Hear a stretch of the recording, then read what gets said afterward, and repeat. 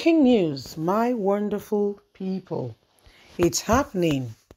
Nnamdi Kanu's case to be heard in British High Court on Tuesday as Nigerian government continue to play pranks and tricks and do not want to allow Nnamdi Kanu to go. The British government are finally coming, into the game.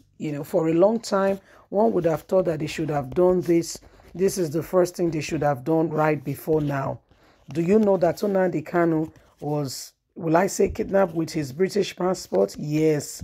He left England with his British passport to Kenya.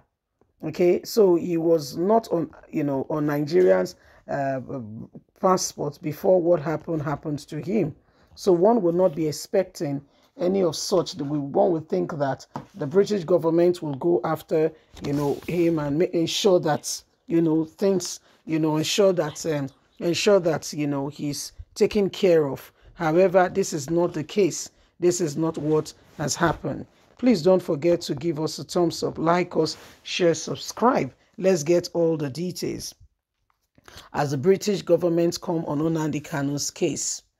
Breaking news, Nnamdi Kanu's case to be heard in British High Court on Tuesday.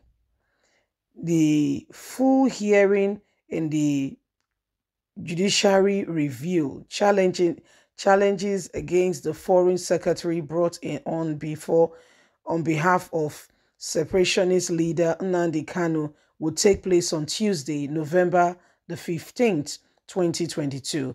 Politics Nigeria reports that Kanu, a British Nigerian and the leader of the indigenous people of Biafra, the group that Nigerian government has called a funny name. Yes, good. I like it that way. Funny name.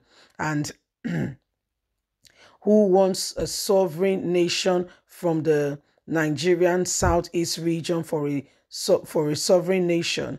The leader's case will be heard in the British High Court.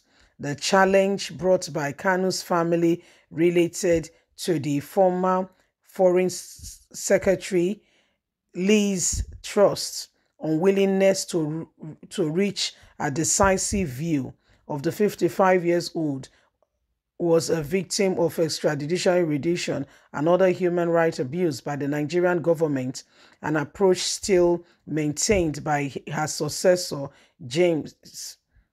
Despite administration by the Nigerian government itself demanding findings by the United Nations UN Human Rights Council Working Group on Arbitrary Detention and Nigerian Court of Appeal, it remains the UK government's position that it simply cannot decide how Kanu was brought to Nigeria of June 2021.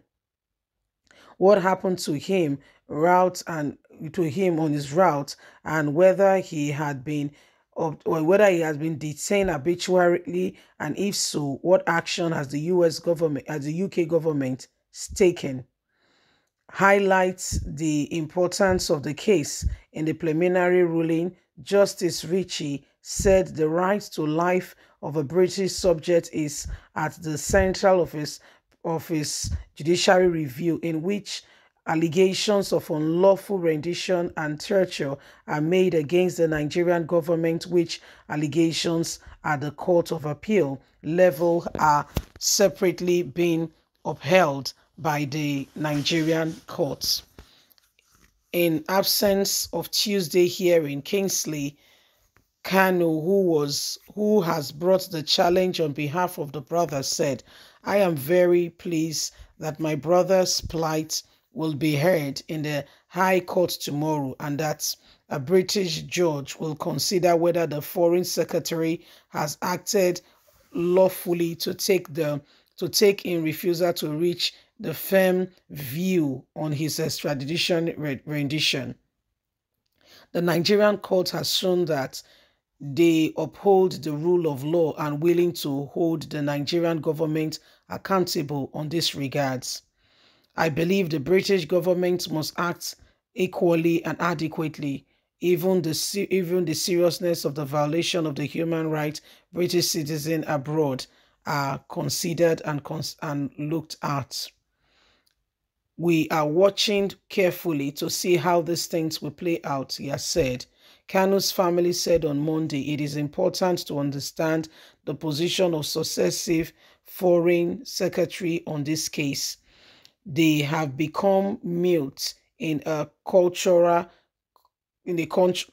context of the face of overwhelming of serious human rights abuse rather than responding in a principled and diversive way and fulfilling the most basic foundation of a state, which is to promote its own citizens and protect its own citizens from harm.